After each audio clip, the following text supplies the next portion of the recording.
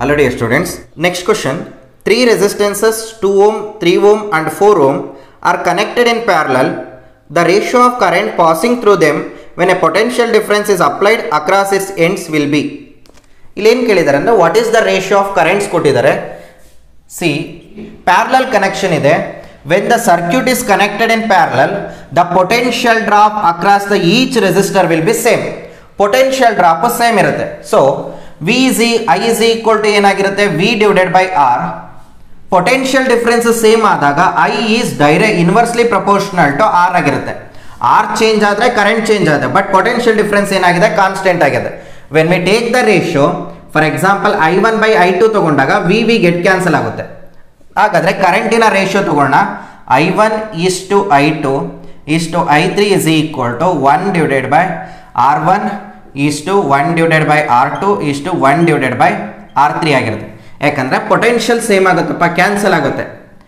ಇಷ್ಟು ಇದು I1 is to I2 ಅಂದರೆ ಈ ರೀತಿ I1 by I2 ಅಂತ, ಅಲ್ಲಿಗೆ ಏನಾಗುತ್ತೆ V divided by R1 V divided by R2 ಆಗುತ್ತೆ. V ಗೆಟ್ ಕ್ಯಾನ್ಸಲ್ ಆಗಿಬಿಡುತ್ತೆ. ಹಾಗಾಗಿ ನಾನು ಡೈರೆಕ್ಟಾಗಿ ವಿನ ಕ್ಯಾನ್ಸಲ್ ಮಾಡಿಬಿಟ್ಟಿದ್ದೀನಿ ಇಲ್ಲಿ. ಸೊ ಈ ಒಂದು ಕಾನ್ಸೆಪ್ಟ್ನ ಯೂಸ್ ಮಾಡ್ಕೊತೀನಿ. There four 1 divided by R1 is nothing but 2 ohm, R2 is nothing but 3 ohm, R3 is nothing but 4 ohm. But ಆನ್ಸರಲ್ಲಿ ಈ ಆಪ್ಷನ್ ಕೊಟ್ಟಿಲ್ಲ, ಅವರು ಡಿಜಿಟ್ ಅಂದರೆ ನಂಬರಲ್ಲಿ ಕೊಟ್ಟಾರೆ, ಇನ್ ಟರ್ಮ್ಸ್ ಆಫ್ ಫ್ರಾಕ್ಷನಲ್ಲಿ ಕೊಟ್ಟಿಲ್ಲ. ನೋಡಿ ಇದ್ರದ್ದು LCM ಎಷ್ಟಾಗುತ್ತೆ, 4 3 12 ಆಗುತ್ತೆ. ಸೊ 12ಇಂದ ಮಲ್ಟಿಪ್ಲೈ ಮಾಡಿದರೆ ಇದಕ್ಕೆ ನೋಡಿ 12ಇಂದ ಮಲ್ಟಿಪ್ಲೈ ಮಾಡ್ತೀನಿ. 1/2 into 12 is 6 into 12 divided by 3 is 4 into ಇಷ್ಟು 1/4 into 12 is 3. This is the answer for the given question. Next question from the same year. 4 identical cells of EMF E and internal resistance R are to be connected in series.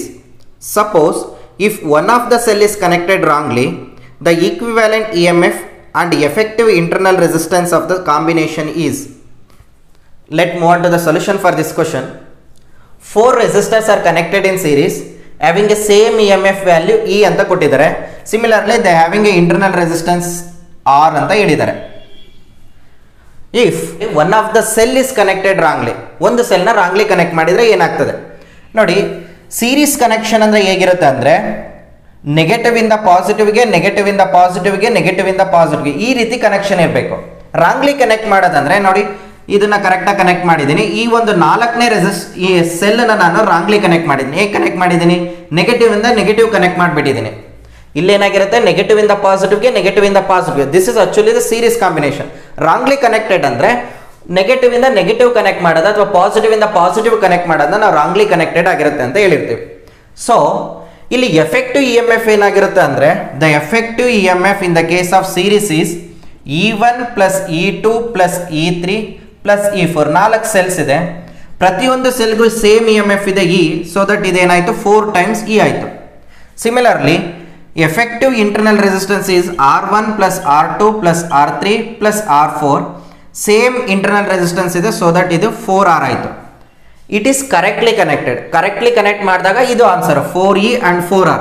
But wrongly connect ಮಾಡಿದಾಗ ಏನಾಗುತ್ತೆ ಅಂದರೆ ನೋಡಿ E effective is equal to ಏನಾಗುತ್ತೆ ಅಂದರೆ E1 plus E2 plus E3. Wrongly connect ಮಾಡಿರ್ತಕ್ಕಂಥ cell opposite pole ಏನಾಗಿದೆ same ಪೊಲಾರಿಟಿನ connect ಮಾಡಿದ್ವಿ, minus ಇಂದ ಮೈನಸ್ಗೆ. ಸೊ ಅದನ್ನ ನಾವೇನು ಮಾಡಬೇಕು -E4 ಅಂತ ತಗೋಬೇಕು. ಯಾವ ಸೆಲ್ನ ನಾವು ರಾಂಗ್ಲಿ ಕನೆಕ್ಟ್ ಮಾಡಿರ್ತವೋ ಅದ್ರ EMF ಏನಾಗಿರುತ್ತೆ ನೆಗೆಟಿವ್ ತಗೋಬೇಕು, that is -E4. In case second ಸೆಲ್ನೇ connect ಮಾಡಿದ್ರೆ -E2 ಅಂತ ತಗೋಬೇಕು. ಕರೆಕ್ಟ್ಲಿ ಕನೆಕ್ಟ್ ಮಾಡಿದಾಗ ಆ್ಯಡ್ ಅಪ್ ಆಗ್ತದೆ. ರಾಂಗ್ಲಿ ಯಾವುದನ್ನ ಕನೆಕ್ಟ್ ಮಾಡಿರ್ತೋ ಅದು ಸಬ್ಟ್ರಾಕ್ಟ್ ಆಗ್ತದೆ. So ಇಲ್ಲೇನಾಯಿತು E plus E plus E minus E. So E get cancel out. The answer becomes 2E ಆಯಿತು. This is the effective EMF in the wrongly connected combination. But internal resistance become same value ಆಗಿರುತ್ತೆ. Internal resistance wrongly connect ಮಾಡಿದ್ರು ಕೂಡ resistance add up ಆಗುತ್ತೆ. So internal resistance becomes 4R only. So answer for the question is 2E, 4R. This is the answer. Next question from 2015. Two cells of EMF E1 and E2 are joined in opposition such that E1 greater than E2. If R1 and R2 be the internal resistance and R be the external resistance, then the terminal potential difference is. ನೋಡಿ, this is the diagram given in the question. ಇಲ್ಲಿ opposition connect ಮಾಡಿದ್ದಾರೆ ಅಂದರೆ negative terminal is connected to negative terminal, positive terminal is connected to positive terminal. This is called as a opposition. They are asking to calculate what will be the terminal potential. V is equal to I into R. Okay, I ನ calculate ಮಾಡಕ್ಕೆ ನಮಗೆ formula ಇದೆ, that is E divided by R plus R as you'll R. ಇಲ್ಲಿ ಎರಡು cell ಇರೋದ್ರಿಂದ ನಾನು E equivalent ತೊಗೊಳ್ತೀನಿ, similarly R equivalent ತೊಗೊಳ್ತೀನಿ. ನೋಡಿ, when the cells are correctly connected ಅಂದರೆ negative terminal is connected to positive, then negative terminal is connected to positive. ಆ ರೀತಿ ಕನೆಕ್ಷನ್ ಇದ್ರೆ correctly connected. This is call it as a wrongly connected ಅಂತ ಕರಿತೀವಿ. wrongly connected also call it as a opposition ಅಂತ ಕರಿತೀವಿ. ಇಲ್ಲಿ they are given E1 is greater than E2 ಅಂತ ಹೇಳಿದ್ದಾರೆ.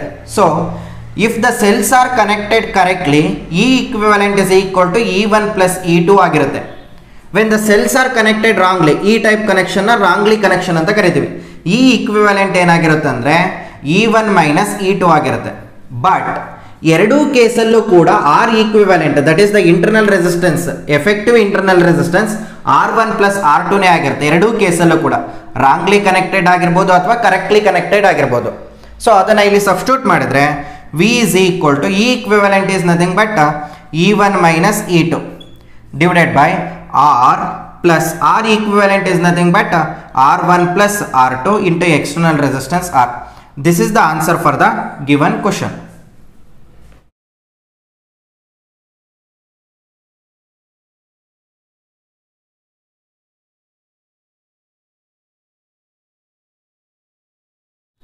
Let's move on to the next paper, that is 2014 paper. First question, a carbon film resistor has a color code of green, black, violet, gold. The value of resistance is. ನೋಡಿ, this is the color code given in the question.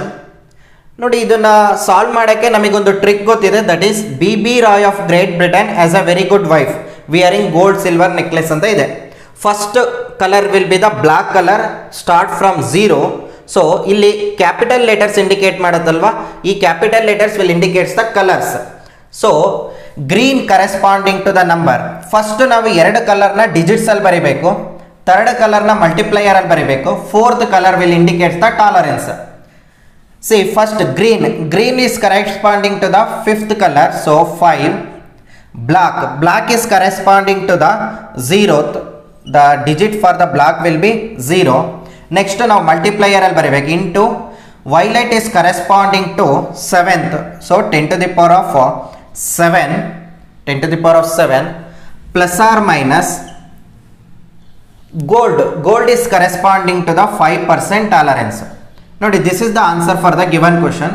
ಕ್ವಶನ್ನಲ್ಲಿ mega ohm ಅಲ್ಲಿದೆ, mega means million, 10 to the power of +6 ohm. ಅದಕ್ಕೆ convert ಮಾಡೋಣ. So ಇದನ್ನು ನಾನು 550, ಇಲ್ಲಿ 10 to the power of 7ನ 10 into 10 to the power of 6 ಅಂತ ಮಾಡ್ಕೊಂತ, ಹಾಗಾಗಿ ಇಲ್ಲಿ ಒಂದು 0 ಬರುತ್ತೆ, into 10 to the power of 6 plus R minus 5%. So this is becomes 500. 10 to the power of 6 is nothing but mega ohm plus or minus 10%. This is the answer for the given question. Next question from 2014. Two resistors of resistances 2 ohm and 6 ohm are connected in parallel. This combination is then connected to a battery of EMF 2 volt and internal resistance 0.5 ohm. What is the current flowing through the battery?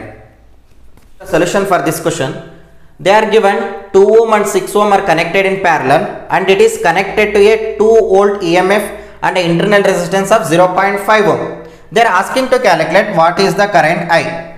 ನೋಡಿ, I current calculate ಮಾಡೋಕ್ಕೆ we know that when the EMF and internal resistance as well as external resistance is given, the formula is I is equal to E divided by R plus R.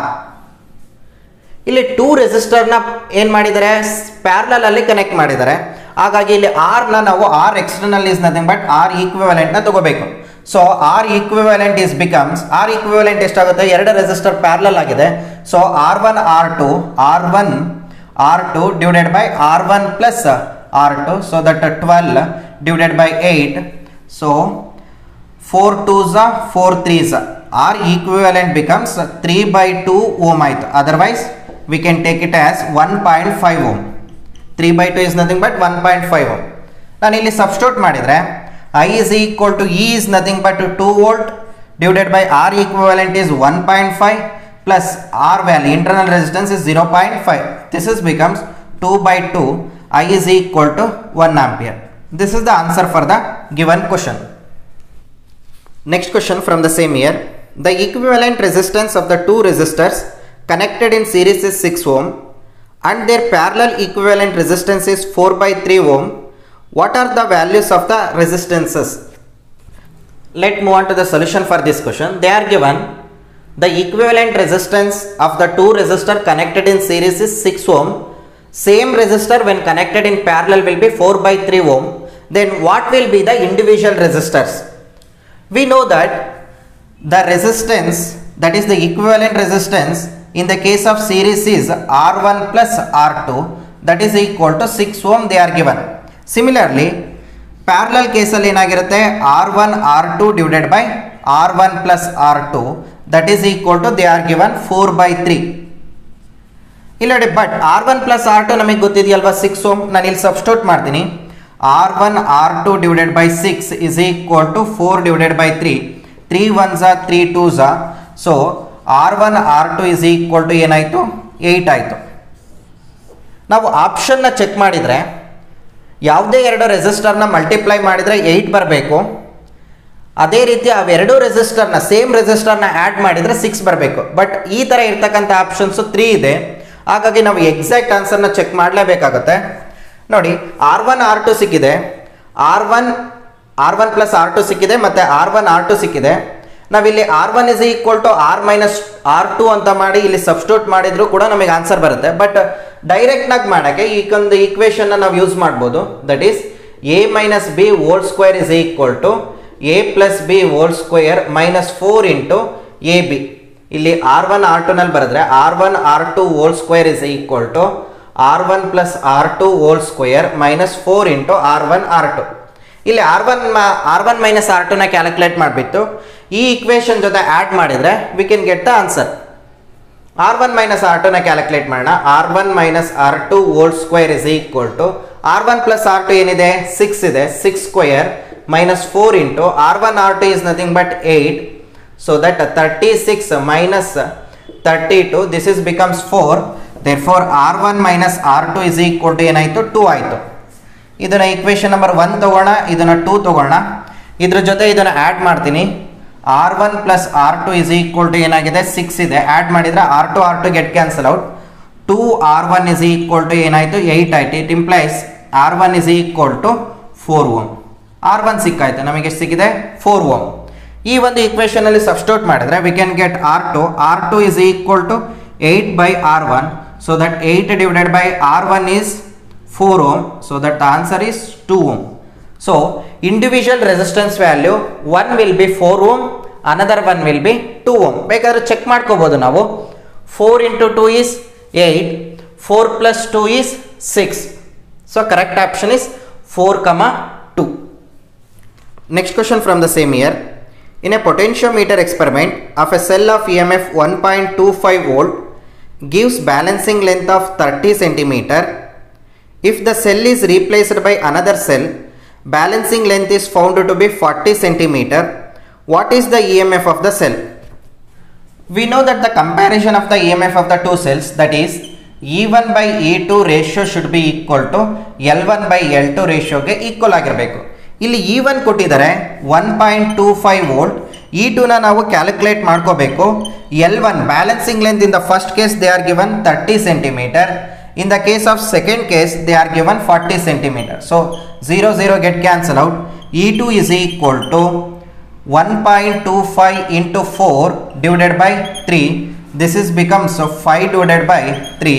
So E2 becomes 1.666 volt, or E2 is equal to nearly 1.67 volt. This is the answer for the given question. ನಾವು ಇಲ್ಲಿವರೆಗೂ 2020 ಇಂದ 2014 ತನಕ ಕೇಳಿರ್ತಕ್ಕಂಥ ಎಲ್ಲ current electricity ಪ್ರಾಬ್ಲಮ್ನ solve ಮಾಡಿದ್ದೀವಿ. Remaining 2013 ಇಂದ 2010 ತನಕ ಇರ್ತಕ್ಕಂಥ ಪ್ರಾಬ್ಲಮ್ನ ನಾನು ಅನದರ್ ವಿಡಿಯೋದಲ್ಲಿ ಸಾಲ್ವ್ ಮಾಡ್ತಾ ಹೋಗ್ತೀನಿ. First I will complete from 2020 to 2014. In the second series I will start from 2013 to 2010. Okay, thank you.